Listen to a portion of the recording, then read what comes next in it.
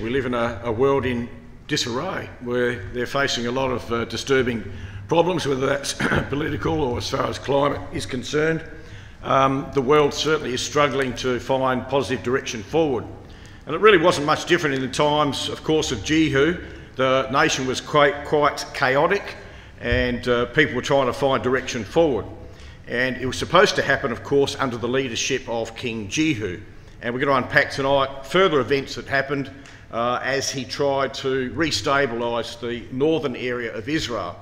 So we've had a look at, in our previous sessions of selection, the anointing of Jehu for this particular event. We've looked at his seriousness. He didn't sort of delay, he didn't shrug his shoulders and say too hard or, I can't do this task. He focused on it particularly. Last study we saw his strategy, and tonight we want to have a look at this whole process of separation and how in his particular perspective that sort of needed to happen. So previously, as we've said, Jehu had this commission to eradicate the dynasty of Ahab, and we saw the death of 2 kings plus a queen, and Jehu of course continues on this eradication process, and with some justice of course. The elders, the nobles, the princes in the area of Jezreel were also exterminated because of their murder of innocent Naboth. So there was a sense of justice as Jehu continued to carry that through. And we would have noticed in our last session, if you remember it, of course, that little emphasis on the word letters. Earlier in chapter 10 here, hopefully you've got it coloured in, letters were going backwards and forward. And of course that had an echo back to the letters that Jezebel sent through to the elders there in Naboth's territory in Jezreel, to take Naboth and destroy him. So there was some justice and sort of echoes certainly back from that particular event.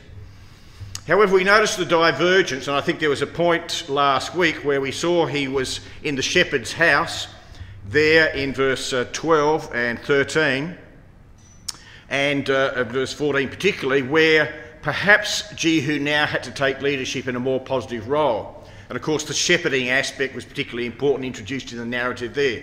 Not only was he there to execute justice, but he's also to show now, well, should have shown a shepherding role to the nation and directed them in a positive way to the worship of God. But he had an obsession, of course, with violence. We'll see that more as this unravels tonight.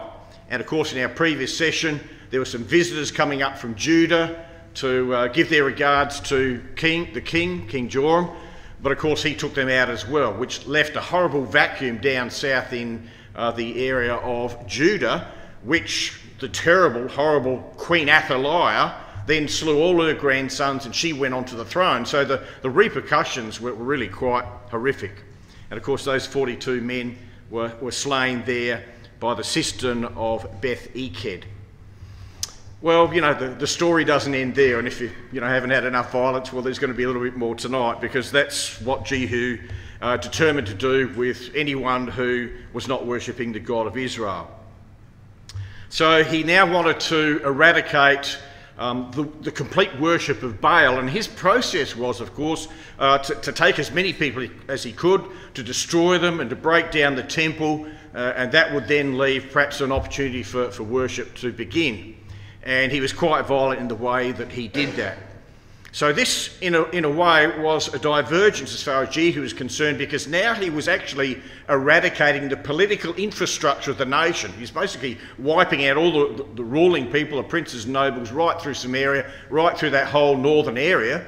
And of course that was also to destabilise anyone who may make a charge for the throne. So he's just wiping as many people out as he could, both religious and in some senses non-religious as well. So this is the problem tonight, is that Jehu didn't stop his slaughter. He didn't give people an opportunity for repentance. And I think that's probably the underlining statement that we need to make tonight. He just slaughtered people. If they're all there in the house of Baal, he killed a lot of them. So there was no opportunity for repentance at all. And this is going to be picked up in our final study and also in the prophecy of Hosea. So we can't deny that Jehu had an intense zeal for God and for the things of God. That's a given. But what he was deficient in was displaying the righteousness of God. That is, the right living the ways of God. And for Jehu, I won't say it's an easy task, but his simple focus was just destroy anything that opposes God. And we know in our own lives, well, yes, that's part of the equation. That's part of our life. We've got to resist evil, but that's not the end story. We've got to replace that, of course, with worship, praise, honour, thankfulness, all the positive elements of why we love God. So there's a balance there that is needed. So in our session tonight, which begins, of course, in verse 15, we've got Jehu in his chariot again. I'm sort of amazed how often Jehu, he seems to love this chariot, and he's there in his chariot again. Verse 15 says, when he was departed thence, he lighted on Jonadab and invited him into his chariot. So there he is again in his chariot. He's coming down to Samaria. He's not on his own this time. He's got Jonadab, the son of Rechab, with him. And I think, again, this is another little instance where Jehu could have had a profitable conversation with Jonadab, who was a very faithful and godly man, and that might have helped to right Jehu's direction. Jonadab, as we'll see, we'll unpack a little bit tonight, was a very conservative brother, we might say, or man, who had a very definite viewpoint of right worship of God.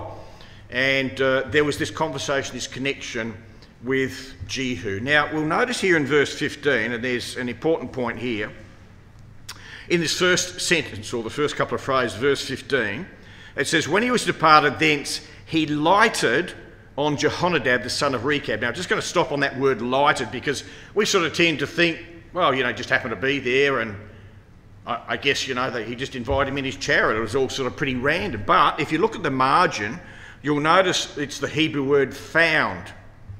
So it almost indicates that there was a previous connection, or at least a knowledge of Jehonadab. So this is helpful for us as far as Jehu is concerned. He wasn't just a military person who was sort of in his chariot destroying everybody. He actually had contact points and people that he knew. And one of them was Jonadab. I'm going to say Jonadab, not Jehonadab, although I know that's in the record there in verse 15, but he's also called Jonadab in Jeremiah.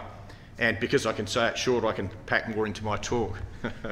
So anyway, he found him there in that verse 15. And it's the same word met that we referred to back in chapter 9 and verse 21. Remember we said, I think it was our first study or maybe the second, that Jehu met King Joram and Ahaziah in the area of Naboth's vineyard. And it wasn't just a chance meeting. He actually was waiting there for them. And that's where the execution happened and justice was meted out. So he found him and they met there in this particular area of the shepherd house. And again, I think that's very important, that in the narrative we talked about last week, this house of the shepherds, this is the place where Jonadab was.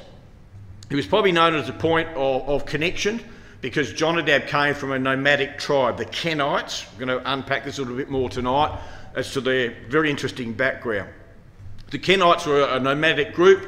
They didn't have any central place where they dwelt. There was no city. In fact, that was the instruction that they should be nomads, wanderers, strangers, and they were shepherds as well. So perhaps, and it would seem very possible here, that the Kenites were gathering, either to shear the sheep or perhaps to water the sheep, and this is where they connected. And so this shows really that deeper connection that Jehu had.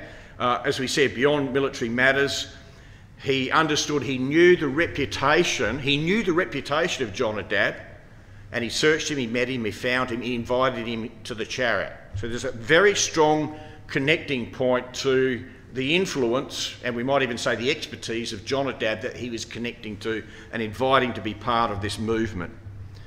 So Jonadab was a man of remarkable strength and fortitude. He instructed his family, and those instructions carried on for another 250 years. So he wasn't the sort of person who was just about exterminating and had a negative view of the truth. He instructed his family, and for another 250 years and beyond, because it's 250 years to the time of Jeremiah, he was a very positive person as far as the truth was concerned, and the following generations. So the question is, as we look at the narrative here in verse 15, about halfway through verse 15, a very probing question.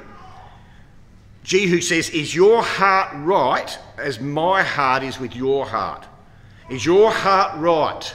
Now, I guess on the background of that, There's the essence of pride, perhaps, a little bit of self-presumption, maybe even arrogance, we could say, because here's Jehu, he's slaughtering, he's wiping out people left, right and centre, he thinks he's doing the will of God, and he turns to Jonadab, and he says, is your heart right as my heart is? So there's a little bit of pride that's surfacing here. Interesting, isn't it? Because really, that's the question that Jesus asked Peter. Remember, Peter said, although these disciples might forsake you, Lord, I won't, I'll be there. You know, if I have to give my life up, I'll be there with you. And then, of course, it all went wrong. And then Jesus was resurrected. Remember the walk on the beach with Peter up by the Sea of Galilee?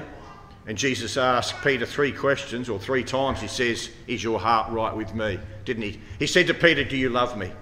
And they were very probing questions, all about attitude, really. It's not about what's on the outside or sometimes even what we appear to be doing. It's, you know, right on the inside, is your heart right?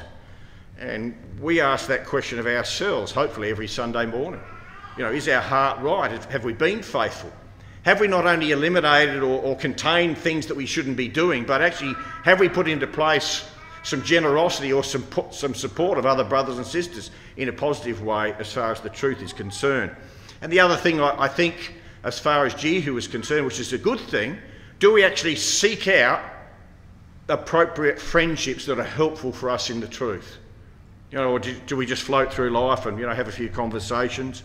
Or do we seriously try and nurture and develop those friendships that are particularly important when we don't know what to do in a particular situation? So this is the question that Jehu asks of Jonadab. Come and see my zeal. Now, a little colouring in exercise, which is really good, because this is where we see Jehu's attitude and his heart was really not quite right, because you see this word my and me. It's all about him. So definitely worthwhile colouring in all these little personal pronouns here, because immediately this opens up, and as he reaches down for Jonadab, he says, your heart right with my heart. Look at what I'm doing. It's all about me, my chariot, where I'm going. So you can already see in the narrative here that there's a little bit of self-presumption as far as his direction is concerned. Come and see my zeal. And of course that's a question that we need to ask ourselves. And certainly here's a couple of good cross-references to go in the margin there. And one, of course, is about the Apostle Paul, or Saul as we've known.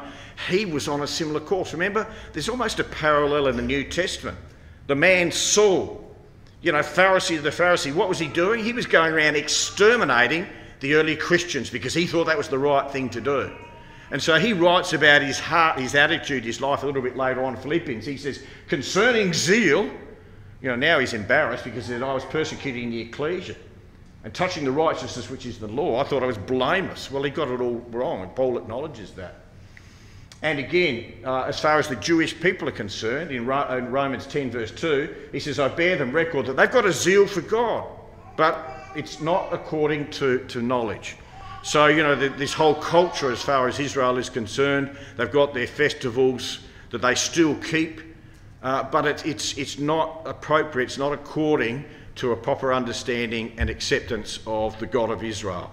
And the Jewish people are very much secular people, and a lot of their rituals are just that, they're rituals, and they don't mean much else. But here's a couple of quotations as well on the positive side as far as zeal, because, you know, we need to say, is zeal a good thing? Maybe, you know, was Jehu right in having this energy and this zeal? Well, yes, he was. So here it says in John chapter 2 and verse 17, his disciples remembered, the zeal of your house has eaten me up. Now, Jesus Christ was energetic and enthusiasm. He had a zeal and a love for God's house. So it's not as though we should put that aside and say, well, you know, I need to be a nebulous person. You know, a little bit of apathy doesn't go astray, a little bit of monotony. No, we don't want that at all. We want to actually flip to the other side. We still want to be zealous, but in a right way. Galatians 4 and verse 18 said, it's good to be zealously affected, always in a good thing, not only when I'm present with you. So he's writing to the ecclesia in Galatia, and he says, I don't want to just see you enthusiastic when you've got a special weekend or a special effort on or a camp. You need to be consistent in your zeal and your love of God. Titus 2 verse 14. Christ gave himself for us that he might redeem us from all iniquity and purify unto himself a special people, zealous of good works. and that's ourselves. And again, he repeats this. Our Lord Jesus Christ says in Revelation 3:19, as many as I love I rebuke and chasten, and so be zealous. So, you know, we can't look at Jehu and say, well, he was just a bit over the top, he needed to calm down a bit. No, he needed not to calm down, he needed to just direct it in the right manner. And for ourselves, of course, let's not discard this aspect of zealousness and enthusiasm. Now, you know, do people see our zeal for God? Because that's the question that Jehu said to Jonadab. Look at me, look at what I'm doing. Is it seen in positive and negative ways in our lives? And again, living the truth doesn't have to be a showy display, does it? It can be a quiet, consistent, faithful activity. Brother John Sabazic, who's fallen asleep over the last week or so, isn't he a great example of zeal? Like, he wasn't out there showy, verbalising everything, but he was there for a quarter of a century almost, down that back corner there, 25 years plus, attending every single meeting, recording, taping, running the microphones for us. What a great service. What an amazing zeal. What a lovely enthusiasm, and what consistency. So it doesn't have to be up in a chariot busy showing to everyone. It can be here with consistent attendance and conversation, a love of God which people will see. Well, in verse 16, Jehu puts his hand down, he lifts him up into the chariot, into verse 15, and in verse 16 it says, come with me and see my zeal for Yahweh. And I also, you know, this little next phrase is sort of interesting in the King James Version. It says, so they made him ride in his chariot, as though he wasn't quite sure whether he wanted to go with Jehu, and probably at the end of this journey he would have preferred to stop in his tent, because it wasn't probably, you know, the best Saturday afternoon outing that he'd have in his life. But it almost seems to be a sense of reluctance in some ways. They made him ride in his chariot. So this is Jonadab. So Jonadab's name, or Jehonadab, means Yahweh is willing. And Rechab, he's the son of Rechab, it means, interesting, to ride. So when you put those two names together, Jonadab the son of Rechab, it means Yahweh is willing to ride, and I'm going to add, if Jehu's attitude was correct. Now there's an additional play on words in the Hebrew, because the word ride, there in verse 16, is also, it's an associated word. It's the word Rechab. It's the root word of Rechab's name. And the word chariot there as well is the word Rechab, slightly different Hebrew word, but they're all interconnected. They're almost the same. So there's a complete play on words here. Yahweh is willing to ride, to ride, to ride. And the lesson here is, yes, Yahweh was willing to go to ride, in a sense, with Jehu in his work, if his attitude and his direction was correct. And I think Jonadab was placed there to try and give a correction to Jehu's obsession, which we notice because Jonadab only appears for a couple of verses here, and then again in verse 23, and he disappears from the record and doesn't resurface until we get to Jeremiah chapter 35. So it's almost as though Jehonadab is put in this position to help correct Jehu's obsession. And, you know, brothers and sisters do that in our lives, don't they? Sometimes we get focused, or we've got a problem, or we've got an issue, and we're sort of going down this way, and someone, maybe our husband or wife, says to us, hey, just step back a little bit and have a think about the bigger perspective of what's going on here. And it's so helpful sometimes to have that information from another person, another third party, someone who's seeing it from a different viewpoint, to help correct perhaps an obsession that we have with a particular aspect of life. So I want you to come across to Jeremiah 35, because I think we're going to learn this very wonderful man, his spiritual maturity, his depth, and the influence that he had on his family. And there's a couple of little colouring exercises we can do here in Jeremiah 35, some key words that will help open up who was this Jonadab, the son of Rechab. So first of all, just a very simple overview of who he was. So we've got a timeline here.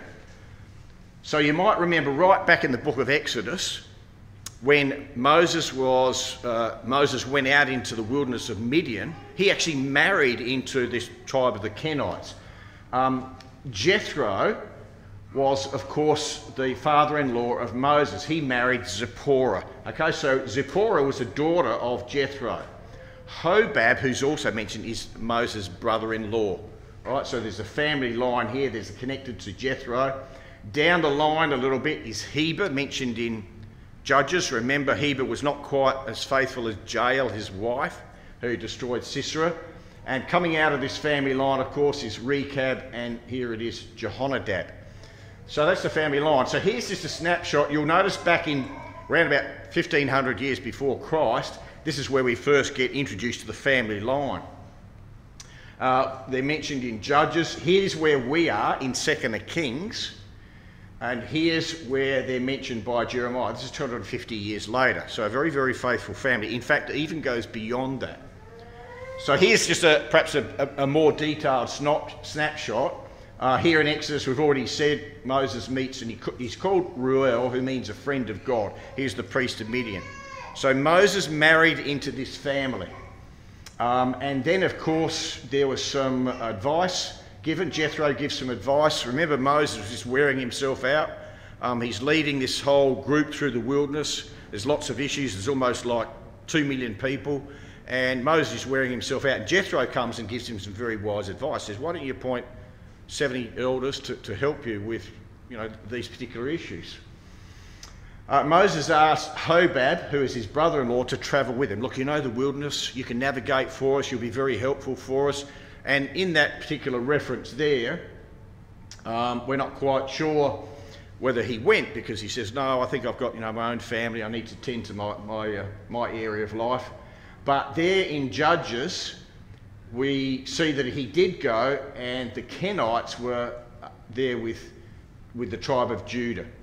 Again, I referenced Heber, who separated himself, but of course Jael, his wife, maintained the family values. She destroyed Sisera in quite a difficult way. Here Saul advised the Kenites to move. He's going to destroy the Amalekites. So he said, you need to, because you're a godly people and you're associated with that, you need to get out the area, because I'm going to come through and destroy the Amalekites. Here we've got a list in the chronology that they're included with the tribe of Judah. So the chronicler puts all the tribes of Judah, their families, and he includes the Kenites. And here's where we are tonight.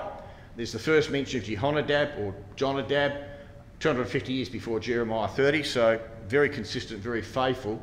And here he is mentioned here. And then in Nehemiah, quite interesting, one of the descendants, we got Malchiah, the son of Rechab, repaired the dung gate, willing to take on the worst. So this is even after they've been sent across to Babylon, and now they return, and the Kenites, the descendants of Jehonadab, the Rechabites, still there with the nation of Israel. So quite a remarkable history.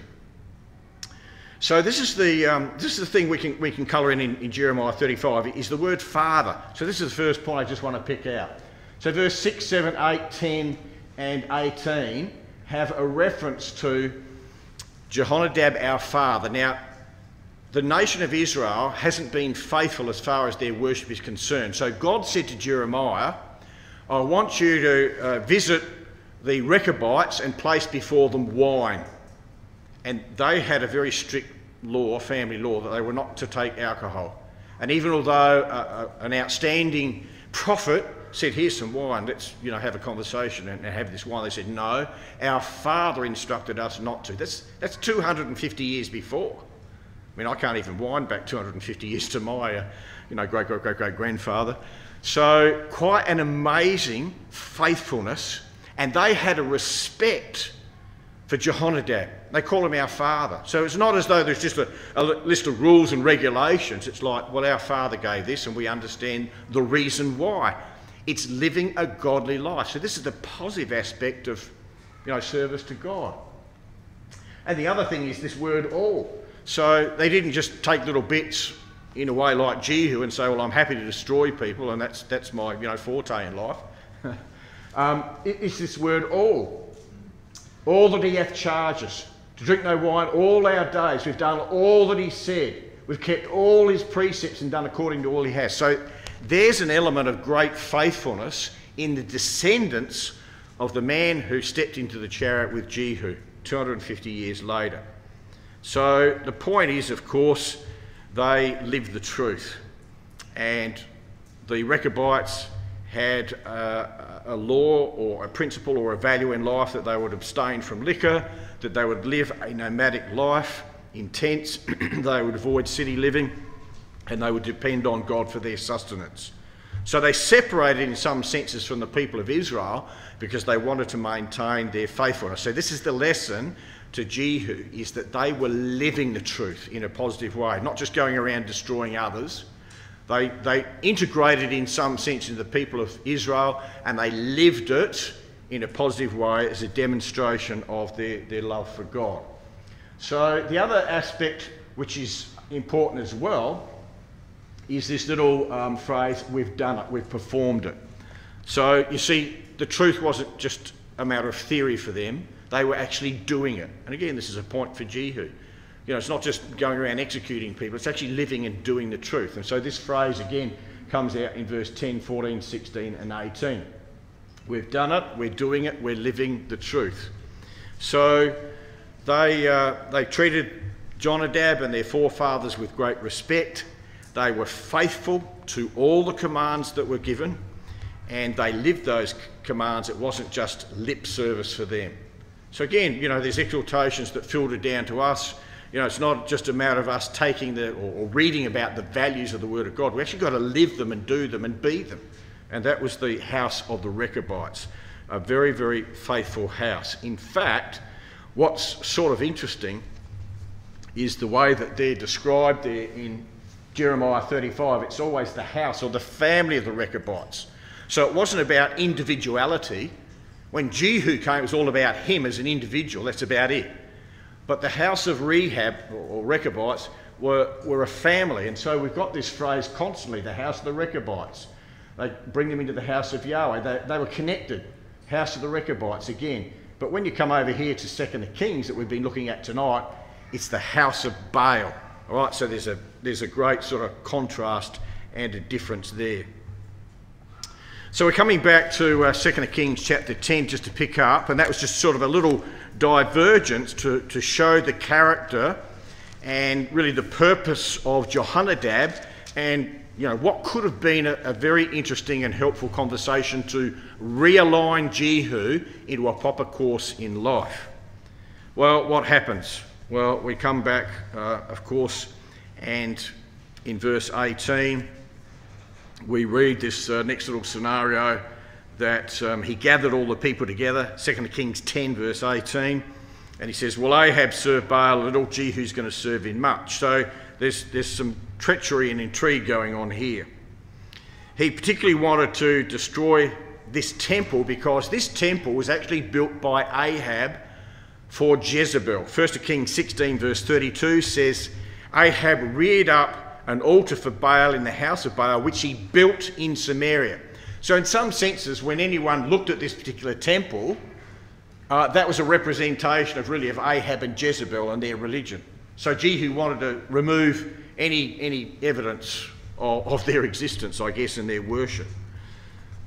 So again, we're going to come to this little scenario where there was no opportunity given for people to repent. And this is where I think Jehu went far beyond his responsibility of just removing the dynasty of Ahab and Jezebel. Now he's spreading it out in a very destructive manner. So we'll notice an interesting little phrase in verse 19. It says there, now therefore call unto me all the prophets of Baal, all his servants and all his priests. Now, wait a minute. All the prophets and priests of Baal, I thought they would have disappeared, because if you knew Jehu was thundering around on his chariot, you know, exterminating everything that he saw, if I was a prophet of Baal, I'd be hightailing it right out of the nation into some little hidey hole in, you know, the Bahamas. Well, maybe that's a bit exaggeration, but, you know, you wouldn't want to hang around Samaria if you were a prophet of Baal. You know, you'd think they'd disappear, fled from the violence of Jehu. But here they are, they all emerge, and in fact the temple's just absolutely packed, full of people, full of worshippers and priests and prophets of Baal. This is quite strange, isn't it? Well, it's not strange, because the parallel is sin itself, isn't it? These people, of course, the worshippers of Baal, a representation of sin itself. It just doesn't go away. Never seems to disappear. Jehu might have gone through and sort of exterminated some of it, but they've all just popped back up again. And isn't that like sin in our own lives? You know, we think we've got a little victory and we sort of rejoice and celebrate that, and before we know it, we're back into the same rut, trying to dig ourselves out. You know, the Apostle Paul found that. He found that sin just kept reappearing, just like the prophets of Baal.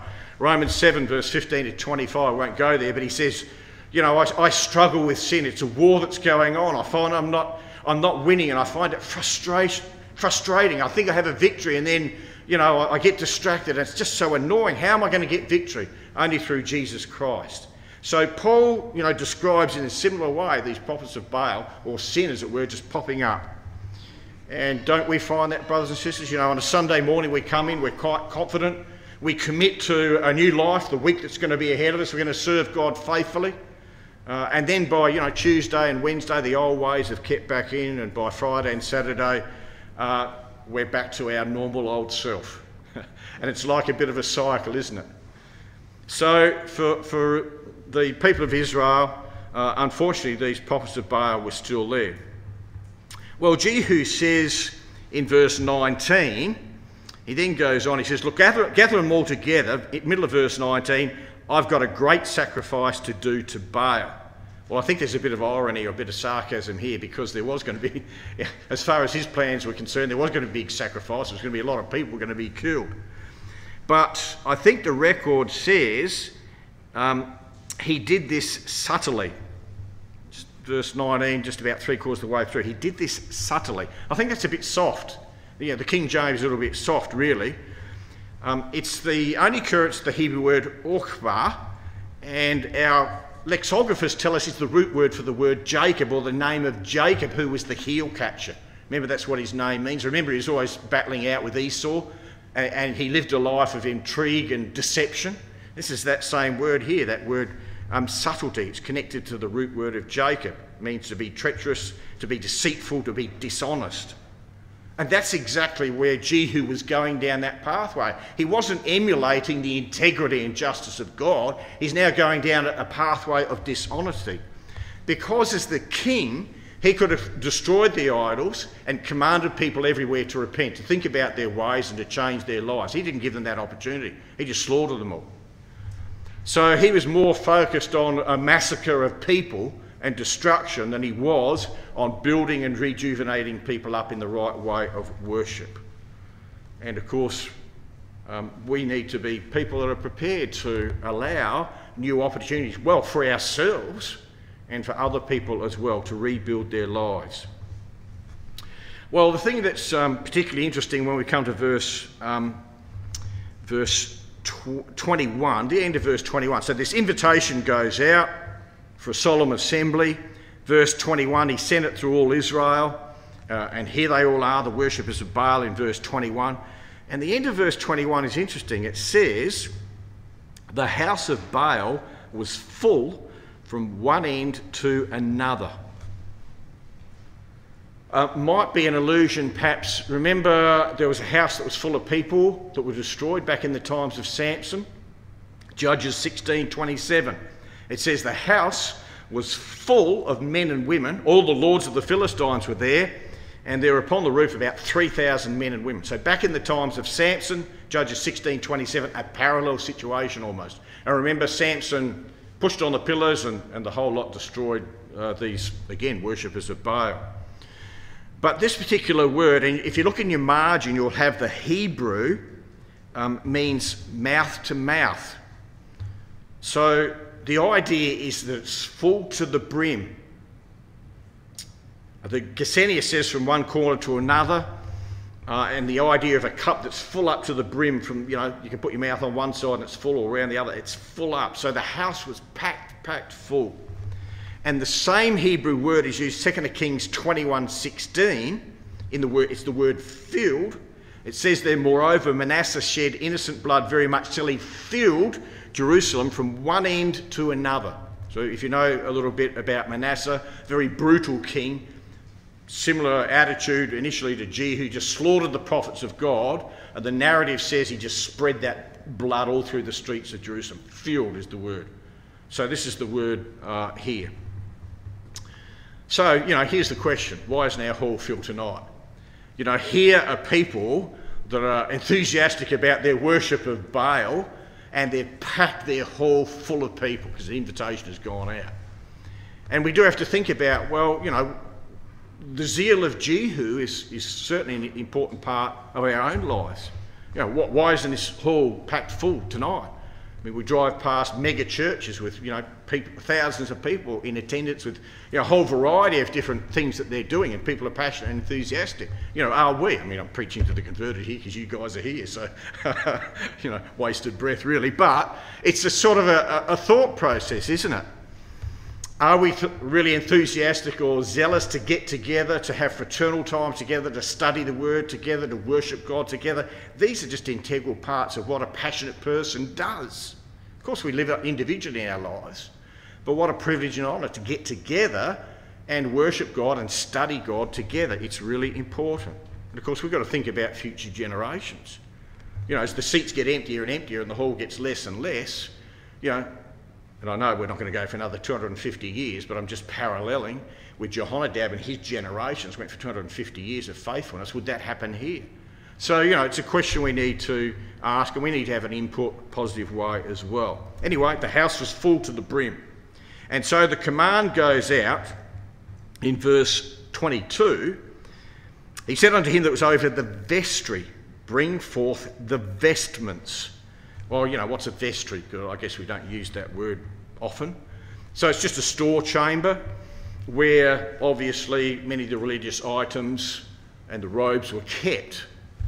Now, we don't use the word vestibule. I think Sister Kerry does, but we normally say foyer.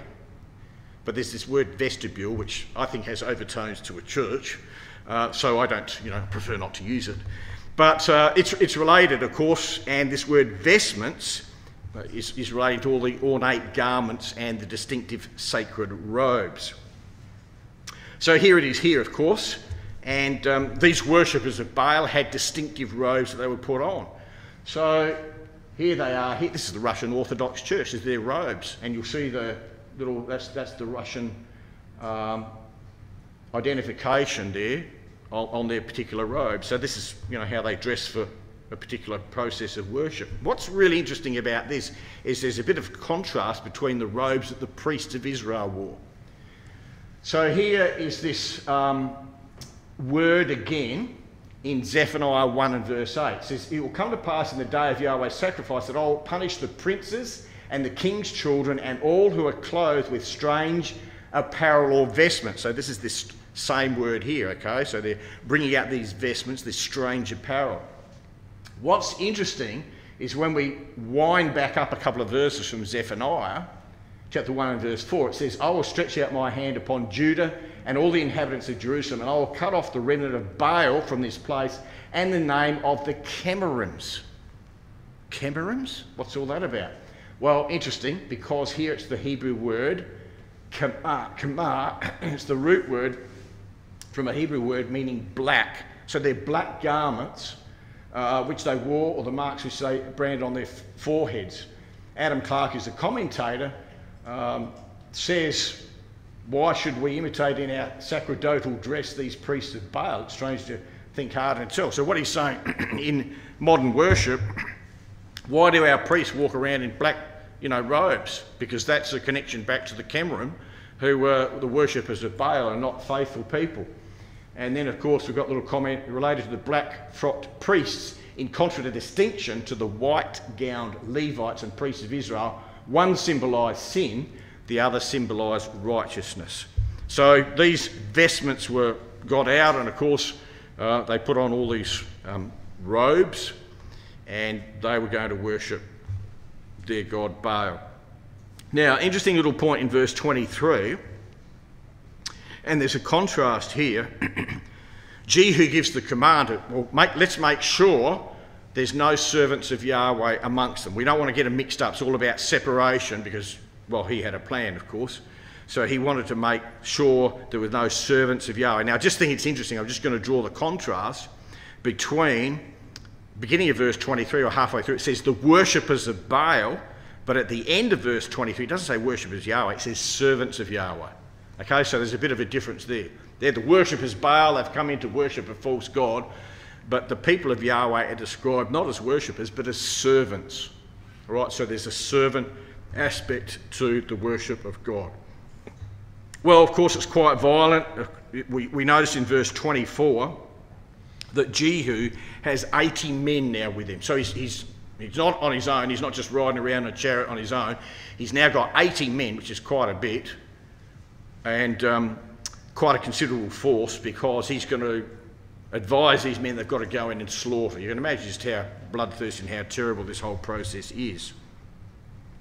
So in verse 25, it came to pass, as soon as he made an end of offering the burnt offering, that Jehu said to the guard and the captain. Now that word guard, the Hebrew word is runners. Okay, so it's given to the bodyguard of the king normally, who ran alongside the chariot or ran alongside. And the same word is used, we won't go here, 1 Samuel 22 verse 17. It's where Saul said to his men, to his guard, turn and slay the priests. And if we went back there, you'll notice in the margin it has runners. Okay, so this was generally the bodyguard that would run alongside the king or the authority to protect him. And Jehu had 80 of these. They're runners, and of course, while they're going to do more than running, they're going to run in and, of course, slay the people, which is quite horrible. And the record at the end of verse 25 says, "Want you run in, kill them with the edge of the sword." And the narrative says, "And the guard and the captains cast them out." So, you know, it's quite graphic. They're just slaughtering people there, and the bodies are getting thrown out of the temple. So this is just quite violent.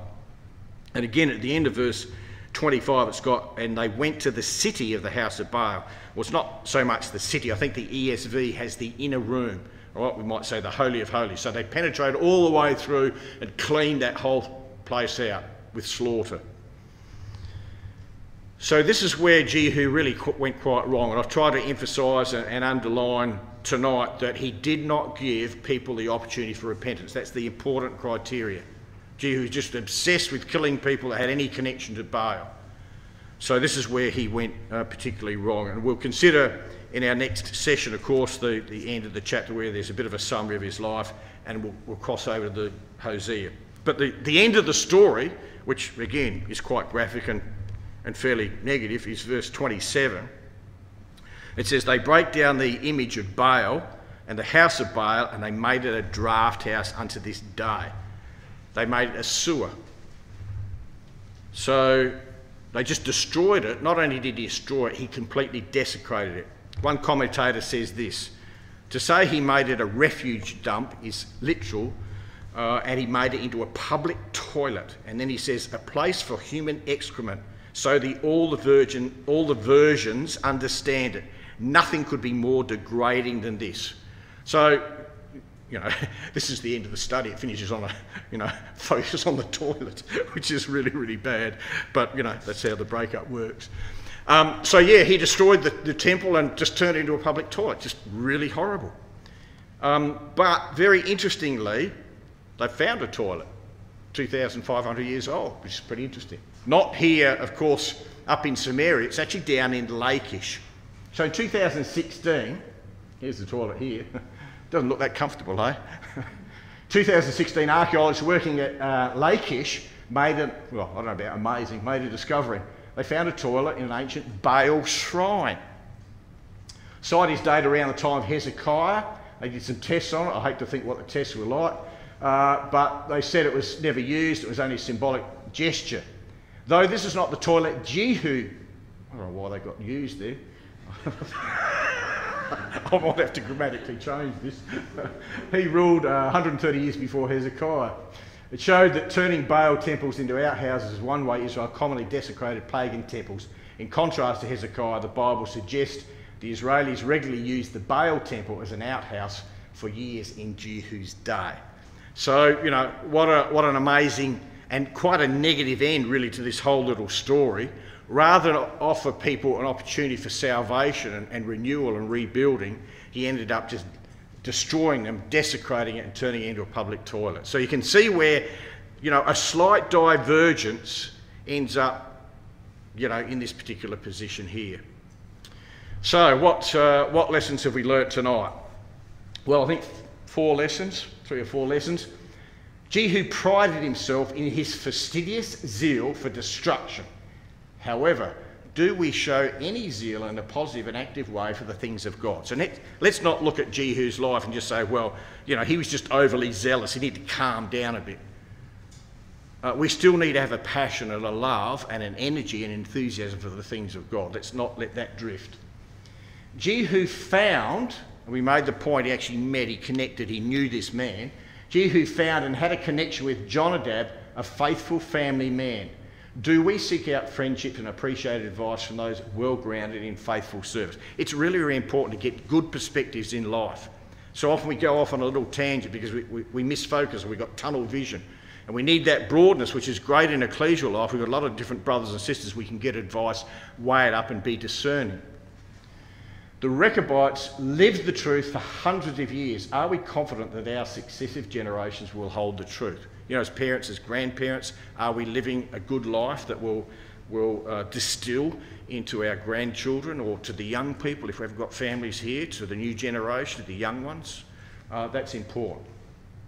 The Baal worshippers, remember, they filled the house from brim to brim. They were excited about their worship practices. What passionate input do we have, and how do we feel about worship, study and involvement when attendance is declining? Do we really have an input? Are we really concerned? Are we enthusiastic? Do we want to get together? I mean, COVID, I know COVID hasn't been done with because all the new stats are coming out today about, you know, this 3rd wave that's going through, but we've sort of had a bit of a break during COVID. You know, have we regenerated ourselves in the joy and the privilege of fellowship? Well, they're the lessons of Jehu, the determination that he had. Let's think about his life, but let's make our direction a positive one as far as our service to God is concerned.